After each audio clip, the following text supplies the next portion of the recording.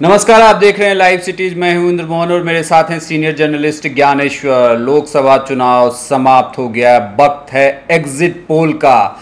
बिहार के 40 सीटों का एग्जिट पोल लाइव सिटीज ने CSEPR के साथ एग्जिट पोल किया है। Centre for socio economic and political research CSEPR के विवेक कुमार और एलोन भारद्वाज ने हमारे साथ एग्जिट पोल किया है। बिहार के 40 सीटों का सबसे बड़ा और सबसे भरोसेमंद एग्जिट पोल लेकर आया है लाइव सिटीज सिर्फ आपके लिए। क्या कहता है बिहार?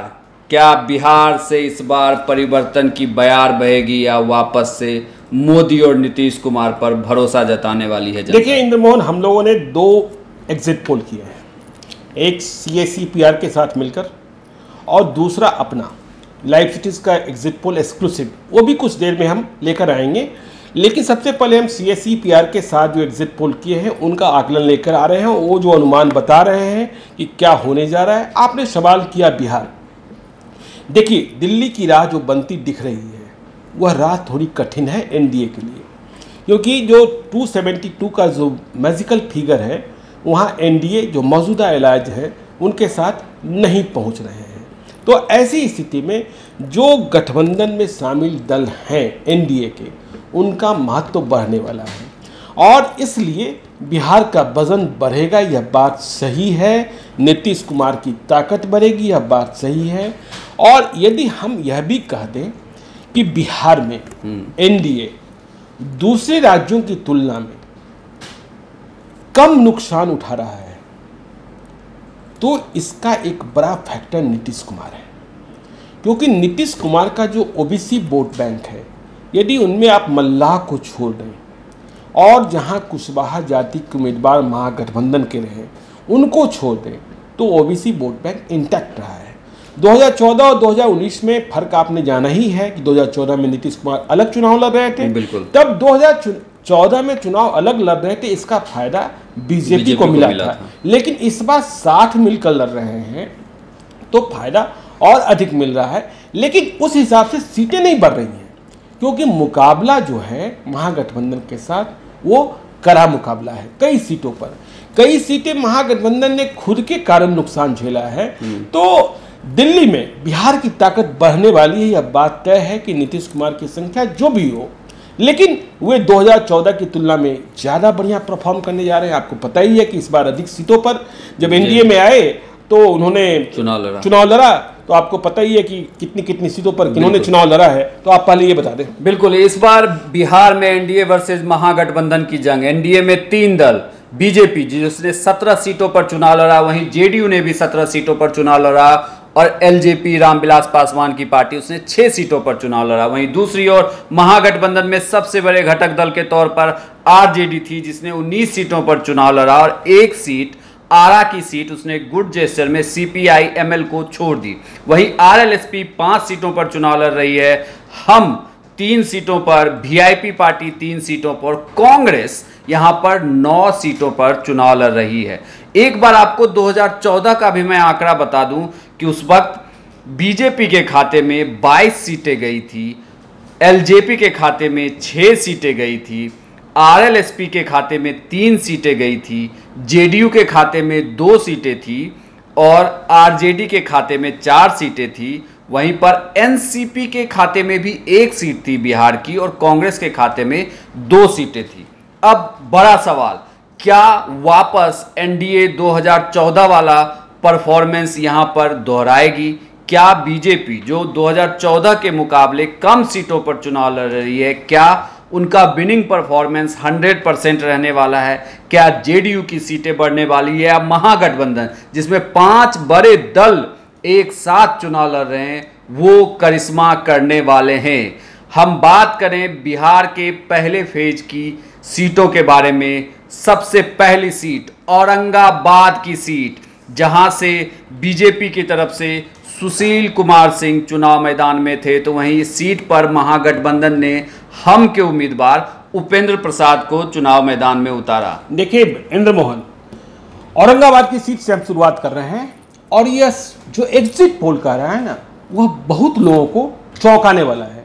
क्योंकि औरंगाबाद में जब लड़ाई हुई, बीजेपी के निवर्तमान सांसद सुशील कुमार सिंह बहुत मुश्किल से टिकट लाए थे, जिनके बारे में बात कही जा रही थी कि पहले उन्हें टिकट ही नहीं मिल रहा है, लेकिन बाद में उन्हें टिकट मिला और यह सीट महागठबंधन में हम के खाते में गई और यहाँ से उपेंद्र प्रसाद, जो पहले जदयू के एमएलसी थे, उन्हें उम्मीदवार बनाया गया। और जब चुनाव संपन्न हुआ तो कहा गया कि औरंगाबाद में बड़े और छोटे की लड़ाई हो गई, मतलब अगड़े और पिछड़े की लड़ाई हो गई। और कई लोग यह मान रहे थे, कई एग्जिट पोल दूसरे नतीजे भी बताएंगे, लेकिन जो CSEPR का जो एग्जिट पोल है वो चौंकाने वाला है, क्योंकि इस सीट से जीतन राम मांझी की पार्टी हम की उम्मीदें बहुत बड़ी थी। लेकिन एग्जिट पोल कह रहा है लाइव सिटीज और CSEPR का कि औरंगाबाद में फिर से सुशील कुमार सिंह चुनाव जीतने जा रहे हैं। यह सीट हम के खाते में नहीं जा रही है, मतलब उपेंद्र प्रसाद चुनाव नहीं जीत रहे हैं औरंगाबाद में। लाइव सिटीज और CSEPR का एग्जिट पोल तो यही कहता है। चलिए अब हम दूसरी सीट की बात कर लेते हैं, गया की सीट। यह सीट काफी महत्वपूर्ण। हम पार्टी के मुखिया जीतन राम मांझी यहां से खुद उम्मीदवार, वहीं दूसरी ओर बीजेपी ने विजय कुमार मांझी को टिकट दिया। क्या जीतन राम मांझी का खाता यहां खुलने वाला है? क्या कहता है हमारा? देखिए, हमको 3 सीटें मिली, गया, औरंगाबाद और नालंदा। तो खुद चुनाव लड़ा जीतन राम मांझी ने, जिनकी पार्टी है हम, उन्होंने गया से चुनाव लड़ा। गया से के ही रहने वाले हैं, बिहार के पूर्व मुख्यमंत्री रहे, नीतीश कुमार ने ही बनाया था, लेकिन बाद में रिश्ते खराब हुए तो हटा भी दिया। तो उन्होंने बड़ी हसरत के साथ महागठबंधन में आए। सबसे पहले जो महागठबंधन में आने वाले लोग थे उनमें जीतन राम मांझी ही थे। लेकिन गया में जो एग्जिट पोल कहता है इंद्र मोहन कि जीतन राम मांझी चुनाव नहीं जीत रहे हैं। लाइव सिटीज और CSEPR का एग्जिट पोल तो यही कह रहा है कि जीतन राम मांझी गया में चुनाव हार रहे हैं। जदयू के विजय मांझी चुनाव जीतते हुए दिखाई पड़ रहे हैं। गया का एग्जिट पोल तो यही कह रहा है 23 तारीख का इंतजार कीजिए, जब EVM खुलेगा तो शायद नतीजा भी यही निकले। चलिए, अभी तक जीतन राम मांझी की पार्टी हम 3 सीटों पर चुनाव लड़ रही है, जिसमें से 2 के एग्जिट पोल लाइव सिटीज और CSEPR ने आपको बताए, और दोनों सीट हम पार्टी यहां पर हार रही है। इन दोनों सीटों से NDA चुनाव जीतती हुई नजर आ रही है। बात करते हैं जमुई की सीट, बिहार की काफी हॉट सीट, क्योंकि यहां से LJP के चिराग पासवान चुनावी मैदान में हैं, तो वहीं RLSP के खाते में यह सीट गई और भूदेव चौधरी यहां पर उम्मीदवार हैं। क्या लगता है इंद्र मोहन? देखिए, इस पर जो जमुई एक ऐसी सीट है जिस पर कई एग्जिट पोल कई तरीकों की बात कर रहे हैं, लेकिन अभी हम लाइव सिटी और CSEPR की बात कर रहे हैं। आपने ठीक कहा कि ये बहुत हॉट सीट, रामविलास पासवान के नेक्स्ट जनरेशन की सीट, जिन्हें लोजपा को संभालना है, चिराग पासवान की सीट, और भूदेव चौधरी रालोसपा के उम्मीदवार, लो प्रोफाइल उम्मीदवार। जबकि 2009 में ये चुनाव जीते थे, फिर भी यह आरोप लगा कि ये 2009 से 2014 तक लापता रहे। 2014 में भूदेव चौधरी चुनाव नहीं लड़े, 2014 में चिराग पासवान यहाँ चुनाव जीते। लेकिन जो एग्जिट पोल है लाइव सिटी और CSEPR का, वो कह रहा है कि चिराग पासवान जमुई में चुनाव हार रहे हैं। यह बात कही जा रही है एग्जिट पोल में। मैं मानता हूं कि कई लोग इस बात से सहमत नहीं होंगे, लेकिन एग्जिट पोल जो कहता है कि जमुई में चिराग पासवान चुनाव हार रहे हैं, तो क्या यह देखना होगा जब EVM खुलेगा कि वहां भीतर गात भी काफी हुआ था। अब कही जा रही है बात कि जदयू उन नेताओं पर कार्रवाई करने वाली है। नरेंद्र सिंह, सुमित सिंह जैसे लोग ने चिराग पासवान को वहां विरोध किया और फिर दूसरे तरीके से वोटों का ध्रुवीकरण हुआ। तो यह सीट कही जा रही है कि रालोसपा के खाते में जा रही है। एग्जिट पोल तो यही कह रहा है कि चिराग पासवान जमुई में चुनाव हार रहे हैं, और चिराग पासवान यदि चुनाव हारते हैं तो यह लोजपा के लिए सबसे बड़े सदमे की खबर होगी, क्योंकि रामविलास पासवान को राज्यसभा भी जाना है। फिर से हम आपको बता दें कि जमुई को लेकर कई एग्जिट पोल कई तरीके की बात कर रहे हैं, लेकिन जो पहला एग्जिट पोल आया है लाइव सिटी और CSEPR का, वो कहता है कि जमुई में चिराग पासवान चुनाव हार रहे हैं। अब बात कर लेते हैं पहले फेज की आखिरी सीट, नवादा की सीट, जहां से बीभा देवी RJD की तरफ से उम्मीदवार और चंदन कुमार को LJP ने उम्मीदवार बनाया।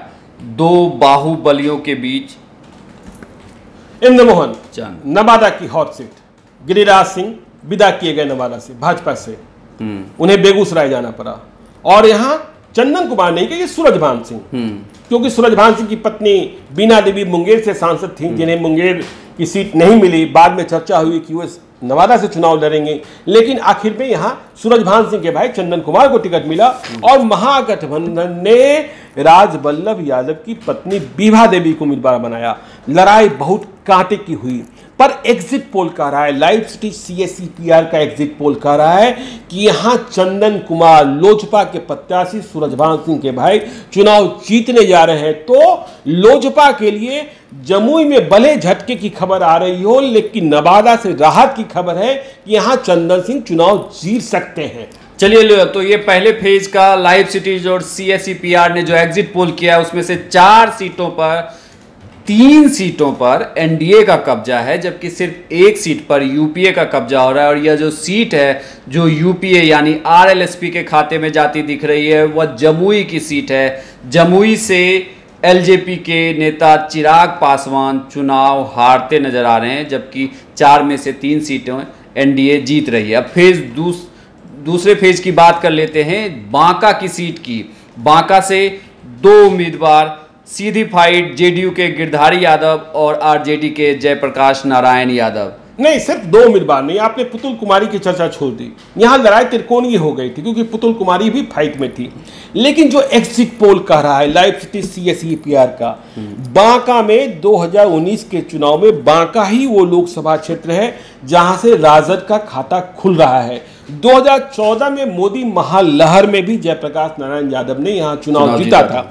इस दफे गिरधारी यादव को जदयू ने उम्मीदवार बनाया और पुतुल कुमारी अरगई के चुनाव वो लड़ेंगी। 2014 में वो भाजपा की उम्मीदवार थी और इस त्रिकोणीय लड़ाई का फायदा जयप्रकाश नारायण यादव राजद के उम्मीदवार को मिला है। और लाइव सिटी CSEPR का एग्जिट पोल कहता है कि बांका में फिर से जयप्रकाश नारायण यादव चुनाव जीतने जा रहे हैं। तो इस तरीके से बांका में राजद का खाता खुलता दिख रहा है। अब अगले सीट की बात कर लेते हैं, पूर्णिया की सीट। पूर्णिया की सीट से JDU की तरफ से संतोष कुमार कुशवाहा चुनावी मैदान में थे, तो वहीं कांग्रेस की तरफ से उदय सिंह और पप्पू सिंह चुनाव लड़ रहे थे।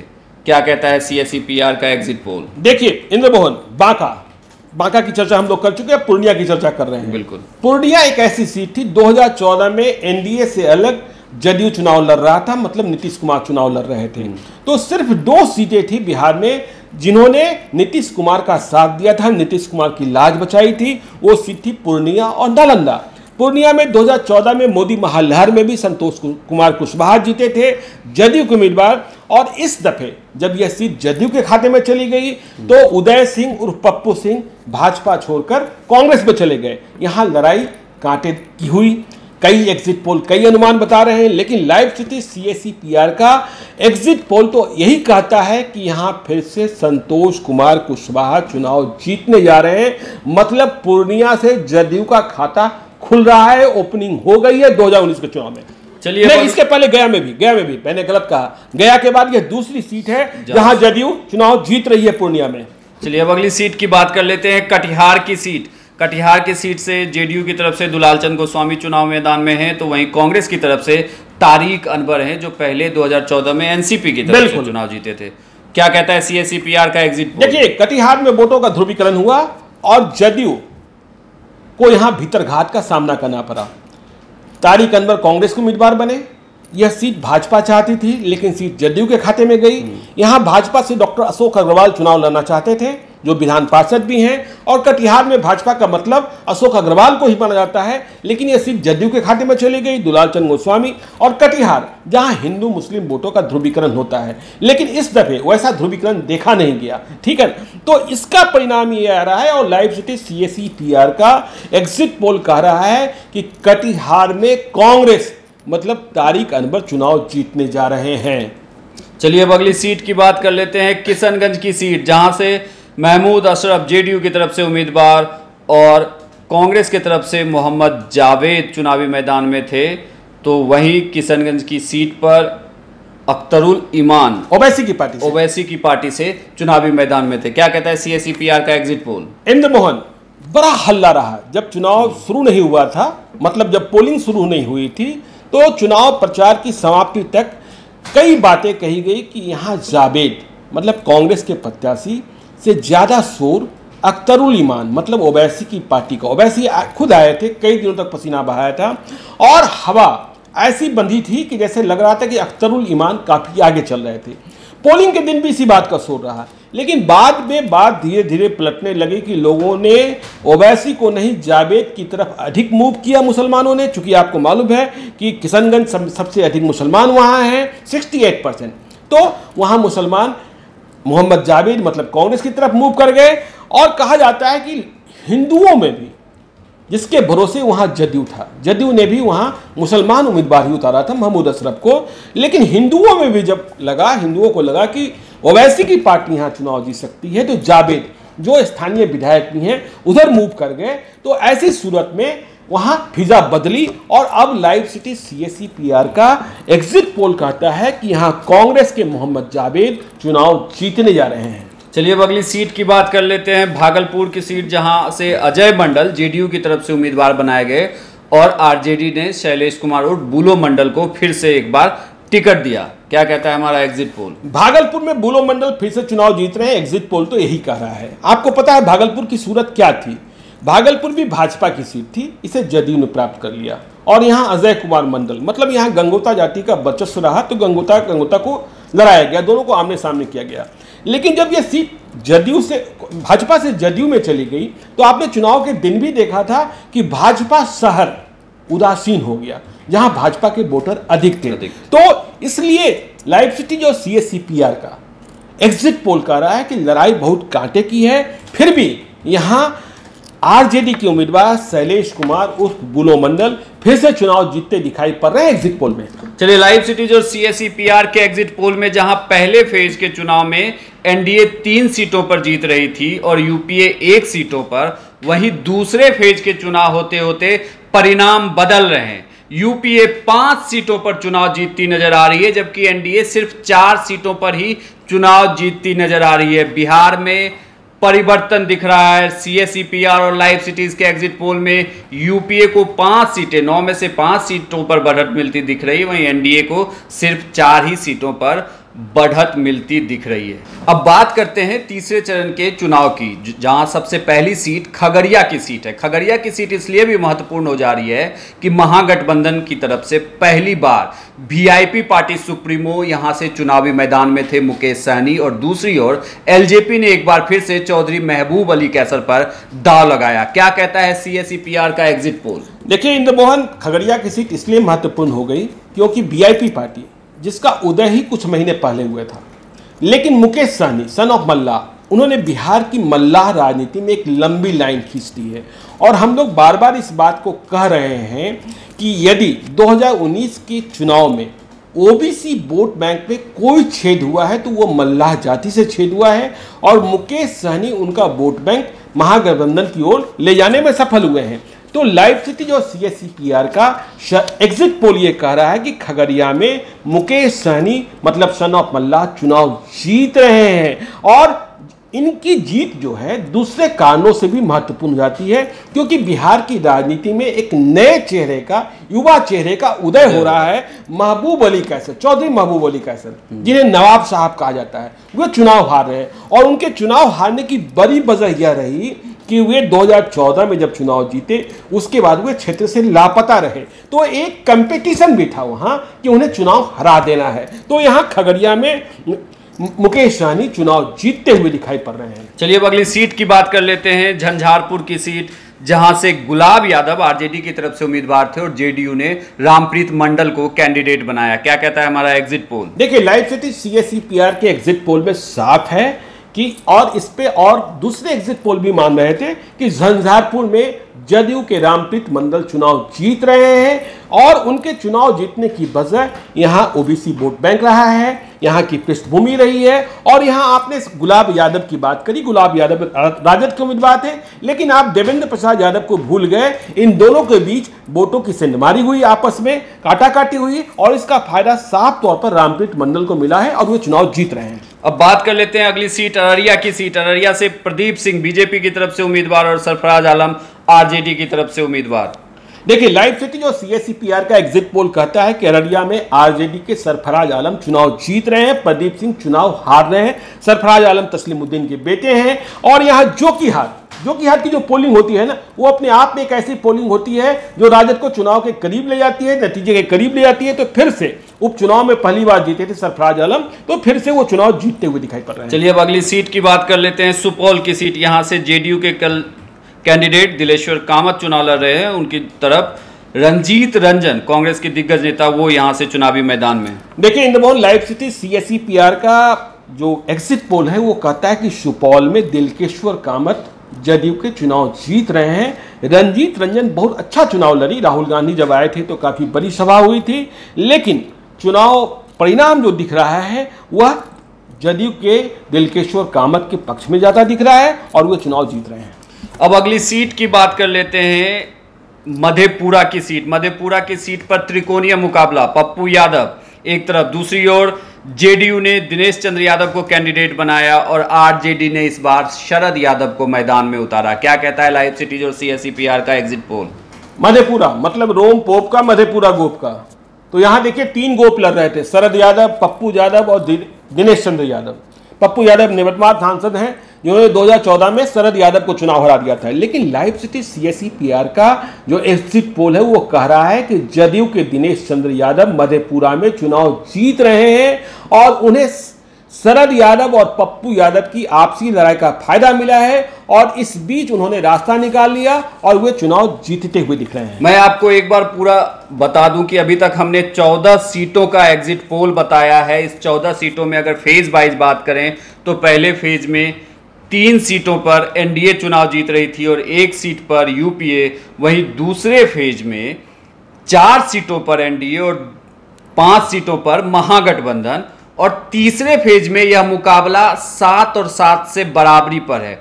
बिहार में NDA वापसी करती हुई दिख रही है, 14 सीटों में से NDA वापसी कर रही है, लेकिन इस लिहाज से भी देखें तो कहीं ना कहीं महागठबंधन बढ़त में है। 14 सीटों में से 7 सीटें। इंद्रमोहन, जिन व्यूअर्स ने हमारे वीडियोस बाद में देखने शुरू किए हैं, यदि उनके लिए मैं बहुत संक्षेप में जो आपने पहले 3 फील्ड बताए हैं मैं उन्हें बता दूं कि कहाँ क्या स्थिति है और एग्जिट पोल क्या कह रहा है। तो औरंगाबाद में बीजेपी जीत रही है, गया में जदयू की जीत हो रही है, जमुई में RLSP जीत रही है, नवादा में LJP की जीत हो रही है, बांका में RJD सफलता हासिल कर रही है, पूर्णिया में जदयू चुनाव जीत रही है, कटिहार में कांग्रेस, किशनगंज में कांग्रेस, भागलपुर में RJD, खगरिया में VIP, झंझारपुर में जदयू, अररिया में RJD, सुपौल में जदयू और मधेपुरा में जदयू। अब चौथे चरण की बात कर लें। बिल्कुल, और इन 3 फेज के चुनाव में जो 4 बड़े चेहरे थे जो चुनाव हारते यहाँ पर नजर आ रहे हैं वो हैं जीतन राम मांझी गया से, चिराग पासवान जमुई से, रंजीत रंजन सुपौल में और पप्पू यादव मधेपुरा में। अब बात कर लेते हैं अगले फेज की, अगले चरण के सीटों की। दरभंगा की सीट, जहां से गोपाल जी ठाकुर बीजेपी के उम्मीदवार और अब्दुल बारी सिद्दीकी आरजेडी की तरफ से कैंडिडेट। देखिए साफ साफ लाइव सिटी और CSEPR का एग्जिट पोल कर रहा है कि आरजेडी के धाकड़ नेता, दिग्गज नेता अब्दुल बारी सिद्दीकी दरभंगा में चुनाव हार रहे हैं और बीजेपी के उम्मीदवार गोपाल जी ठाकुर जो आरएसएस के कार्यकर्ता हैं, सामान्य कार्यकर्ता हैं, वे चुनाव जीत रहे हैं। आपको मालूम है कि यहाँ नरेंद्र मोदी की भी सभा हुई थी, वंदे मातरम का नारा लगा था, उसके पहले वंदे मातरम पर अब्दुल बारी सिद्दीकी ने भी बोल दिया था। तो यहाँ एग्जिट पोल के हिसाब से गोपाल जी ठाकुर चुनाव जीत रहे हैं, अब्दुल बारी सिद्दीकी चुनाव हार रहे हैं। अब बात कर लेते हैं उजियारपुर की सीट। यह सीट भी काफी महत्वपूर्ण, यहाँ पर RLSP के सुप्रीमो उपेंद्र कुशवाहा चुनावी मैदान में हैं, तो वहीं बीजेपी के दिग्गज नेता नित्यानंद राय यहाँ से उनके खिलाफ चुनावी मैदान में। क्या कहता है हमारा एग्जिट पोल? देखिए 2 बड़े लड़ रहे हैं उजियारपुर में, एक अपनी पार्टी के राष्ट्रीय अध्यक्ष उपेंद्र कुशवाहा जो 2 सीटों पर चुनाव लड़ रहे हैं, उजियारपुर और काराकाट, और दूसरे भाजपा के स्टेट प्रेसिडेंट नित्यानंद राय।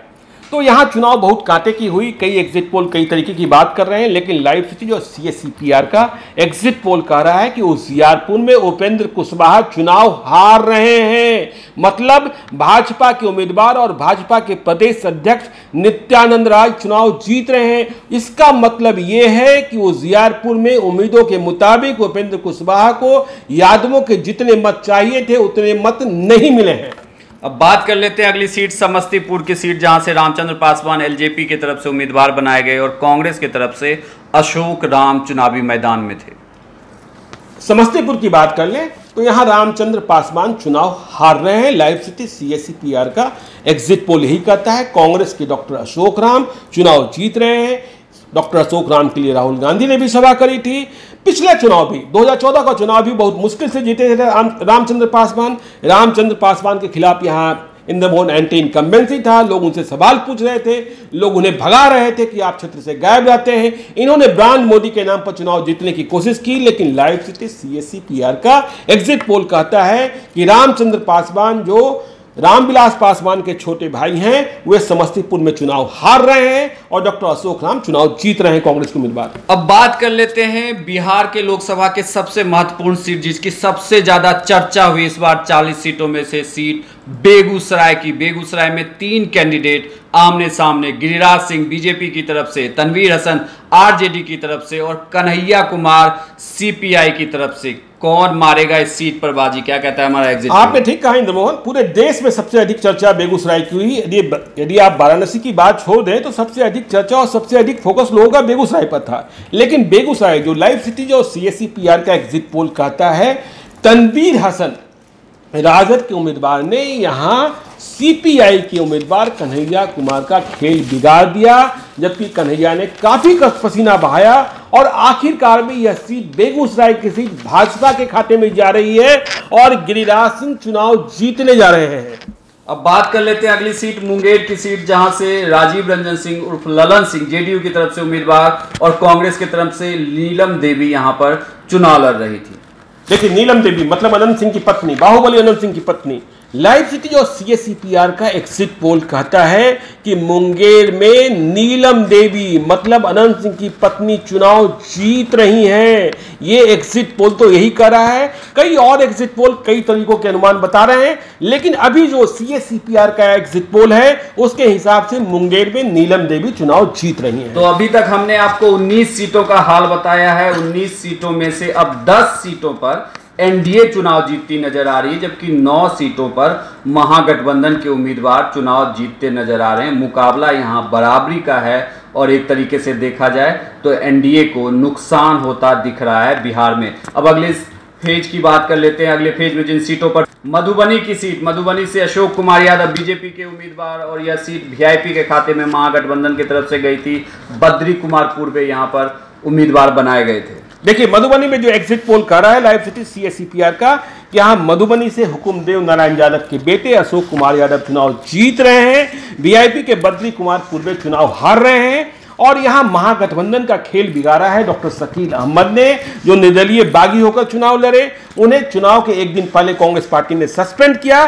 तो इस तरीके से लाइव सिटी CSEPR के एग्जिट पोल में मधुबनी में अशोक कुमार यादव भाजपा के प्रत्याशी चुनाव जीतते दिखाई पड़ रहे हैं। अब अगली सीट की बात कर लेते हैं, मुजफ्फरपुर की सीट। मुजफ्फरपुर की सीट से बीजेपी के अजय निषाद चुनावी मैदान में, तो वहीं दूसरी ओर VIP के खाते में यह सीट गई थी, जहां से डॉक्टर राजभूषण चौधरी निषाद चुनावी मैदान में है। क्या कहता है हमारा एग्जिट पोल? मुजफ्फरपुर की सीट भी फिर से भाजपा के खाते में जा रही है इंद्रमोहन। अजय निषाद यहां से चुनाव जीत रहे हैं। VIP के राजभूषण चौधरी निषाद चुनाव हार रहे हैं। यहां आमने सामने की लड़ाई थी और फिर से अजय निषाद यहां बाजी मारते हुए दिखाई पड़ रहे हैं। हमने एक तरीके से VIP की तीनों सीटों की बात कर ली है।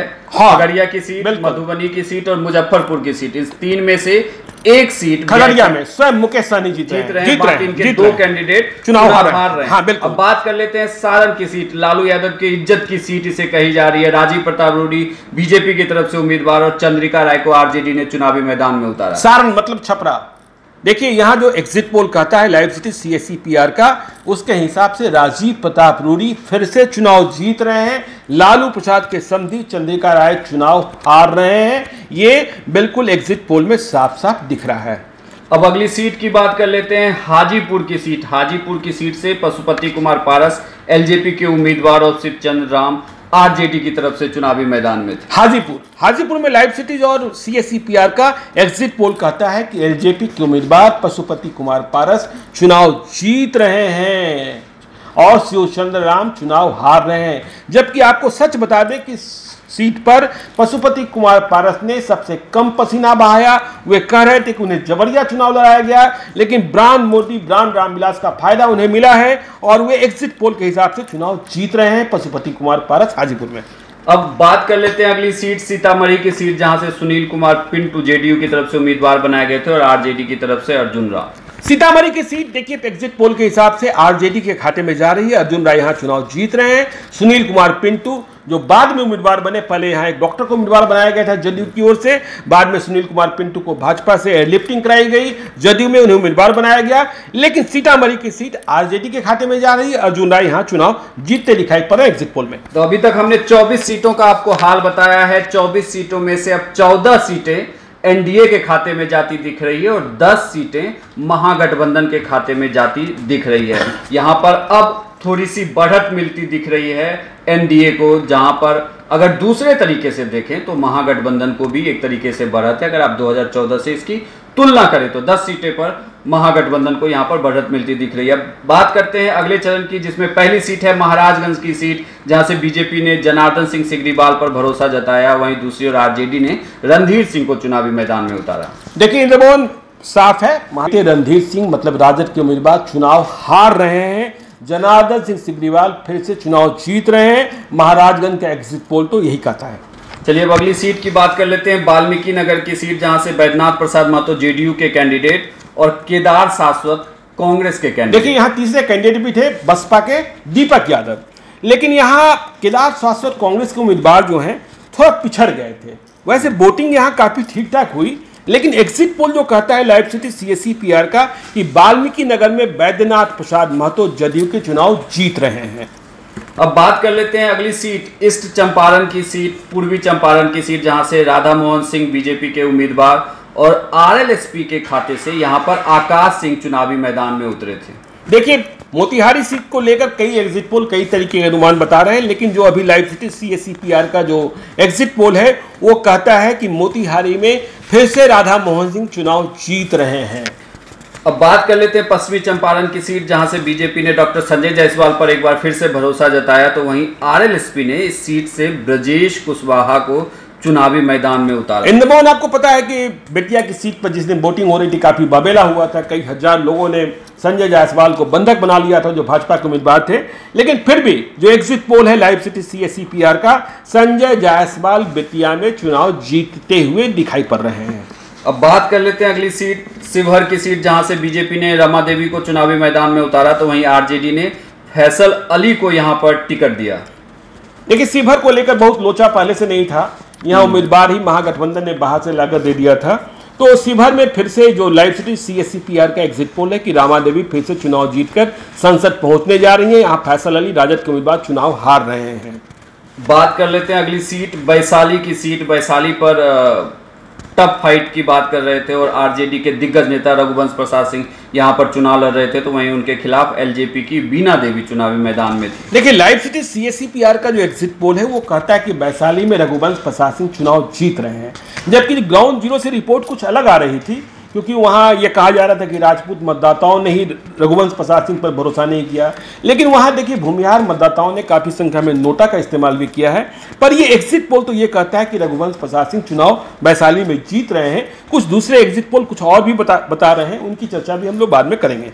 अब बात कर लेते हैं अगली सीट, गोपालगंज की सीट, जहां से आलोक कुमार सुमन जेडीयू की तरफ से उम्मीदवार और सुरेंद्र राम आरजेडी की तरफ से उम्मीदवार बनाए गए थे। गोपालगंज में बिल्कुल साफ है, एग्जिट पोल कह रहा है कि जदयू के उम्मीदवार आलोक कुमार सुमन जो पेशे से डॉक्टर हैं वो चुनाव जीत रहे हैं। सुरेंद्र राम उर्फ महंत जी चुनाव हार रहे हैं। ये लालू यादव का गृह जिला है और यहाँ का एग्जिट पोल बिल्कुल स्पष्ट है।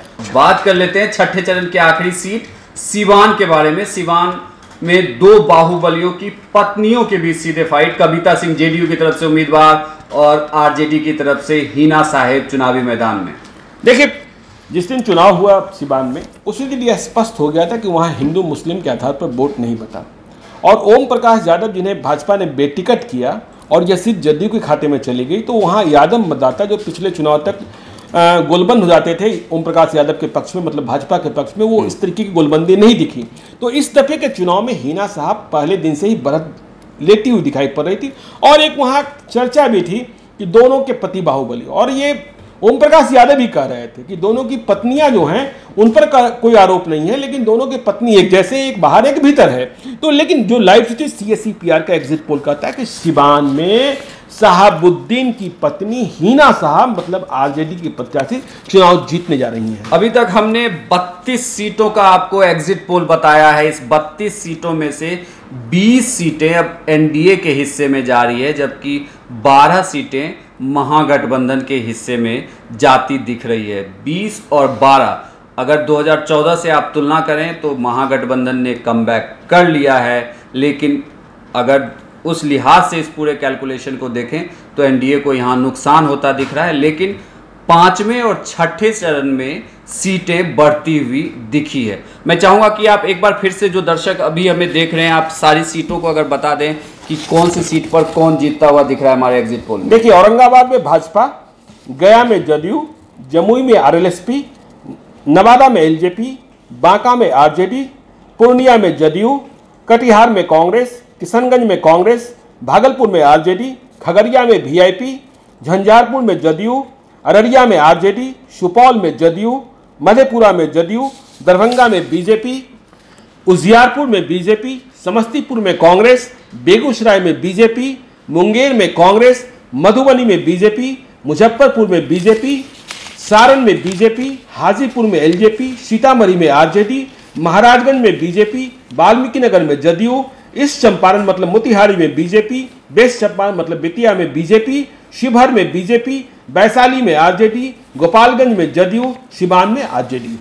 अब बात कर लेते हैं आखिरी चरण की सीटों के बारे में। नालंदा की सीट नीतीश कुमार के लिए कहते हैं कि यह सीट काफ़ी इज्जत की सीट मानी जाती है। यहाँ से कौशलेंद्र कुमार जेडीयू के कैंडिडेट और अशोक कुमार आजाद चंद्रवंशी को हमने उम्मीदवार बनाया। तो देखिए, नालंदा ने फिर से नीतीश कुमार की इज्जत बचा ली है। जो लाइव सिटी CSEPR का एग्जिट पोल है वो कह रहा है कि नालंदा में फिर से कौशलेंद्र कुमार मतलब जदयू उम्मीदवार बाजी मारने जा रहे हैं। अब बात कर लेते हैं अगली सीट, पटना साहिब की सीट, जहां पर एक्टर बनाम बैरिस्टर की जंग चल रही है। रविशंकर प्रसाद बीजेपी की तरफ से उम्मीदवार और शत्रुघ्न सिन्हा को यहां पर कांग्रेस ने उम्मीदवार बनाया। क्या कहता है हमारा एग्जिट पोल? देखिए, पटना साहिब में बैरिस्टर चुनाव जीत गया है, एक्टर चुनाव हार गया है। एग्जिट पोल तो यही कह रहा है कि शत्रुघ्न सिन्हा यहां चुनाव हार गए हैं और रविशंकर प्रसाद चुनाव जीत रहे हैं पटना साहिब में।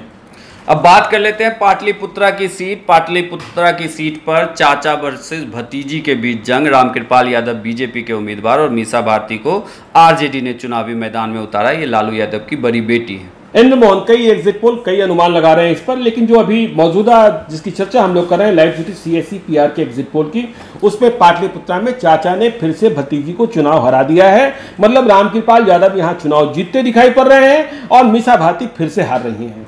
अब बात कर लेते हैं अगली सीट, आरा की सीट। आरा की सीट से RK सिंह बीजेपी की तरफ से उम्मीदवार और राजू यादव यहां पर महागठबंधन ने सीट को गुड जेस्चर में छोड़ा है। CPI ML मार्क्सवादी लेनिनवादी माल जो पार्टी है उसके हिस्से से राजू यादव यहां पर चुनावी मैदान में। तो देखिए, आरा में फिर से RK सिंह चुनाव जीतते दिखाई पड़ रहे हैं हमारे एग्जिट पोल में और राजू यादव चुनाव हार गए हैं। अब बात करते हैं अगली सीट, बक्सर की सीट। यहां से अश्वनी चौबे बीजेपी के दिग्गज नेता चुनावी मैदान में और दूसरी ओर आरजेडी के जगदानंद सिंह। देखिए, बक्सर एक चौंकाने वाला एग्जिट पोल का अनुमान आ रहा है। बक्सर जिसे माना जा रहा था कि अश्विनी कुमार चौबे यहां चुनाव हार सकते हैं और जगदानंद सिंह के लिए सेफ सीट है, क्योंकि ददन यादव भी इस दफे चुनाव नहीं लड़ रहे थे।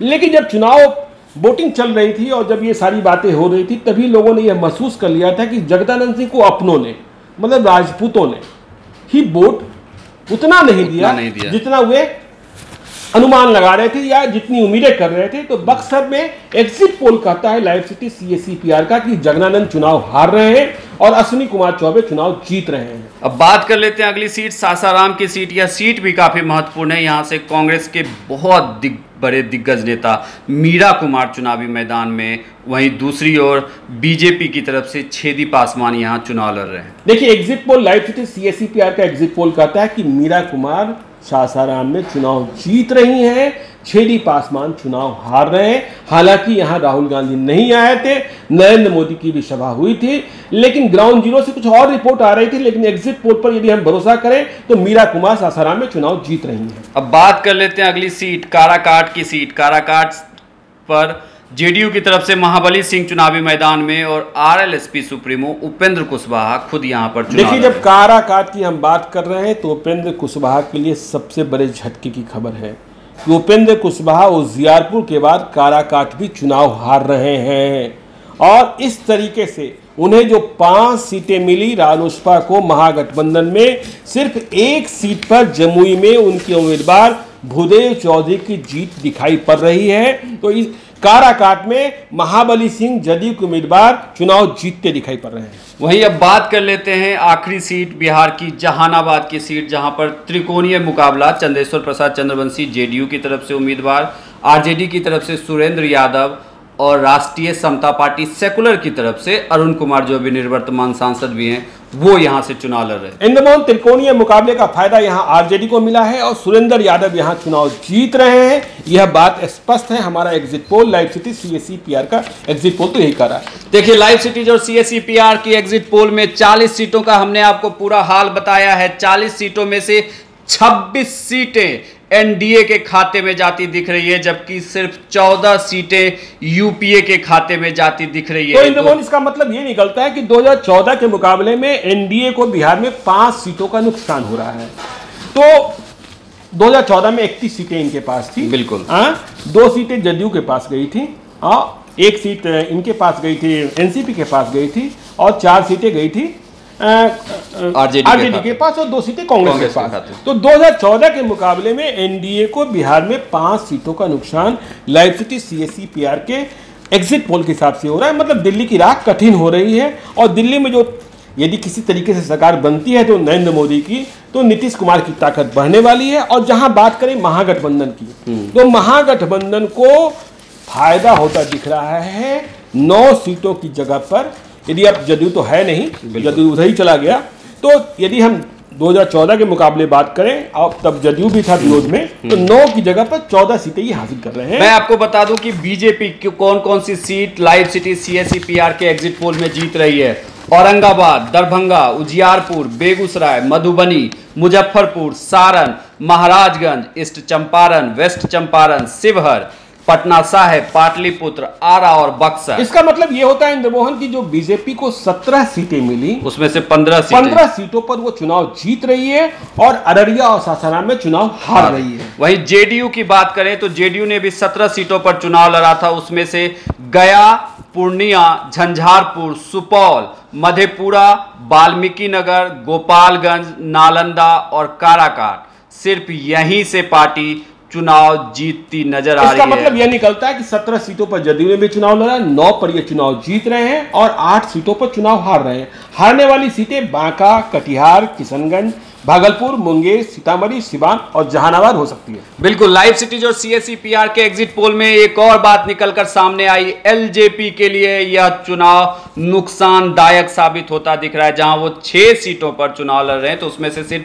2 ही सीटें वो जीतते हुए नजर आ रहे हैं, नवादा और हाजीपुर की सीट, जबकि 4 सीटें जमुई, खगरिया, वैशाली और समस्तीपुर एलजेपी के हाथ से फिसलता हुआ दिख रहा है। इंदमोहन, इसका मतलब यह निकलता है कि रामविलास पासवान के परिवार से सिर्फ अकेले पशुपति कुमार पारस लोकसभा पहुंचने वाले हैं और चिराग पासवान और रामचंद्र पासवान बिहार में ही रह जाने वाले हैं। बिल्कुल।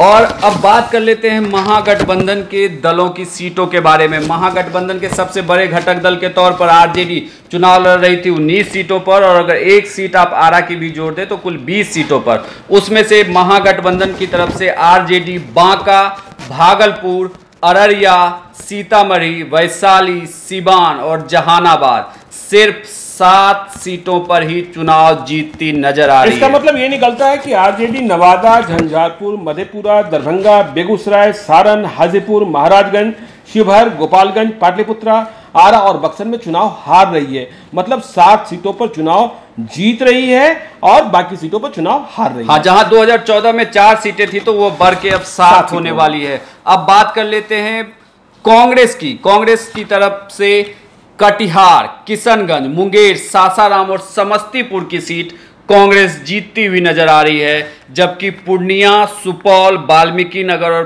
पटना साहिब की सीट हारती हुई नजर आ रही है। इंदमोहन, कांग्रेस के लिए तो मुस्कुराने की जगह हो गई ना कि कांग्रेस ने जहां 2014 में सिर्फ 2 सीटें जीती थी और 9 सीटों पर चुनाव लड़कर वह 5 सीटों पर चुनाव जीतने जा रही है, तो उसकी स्ट्राइक रेट तो महागठबंधन में सबसे अच्छी मानी जाएगी।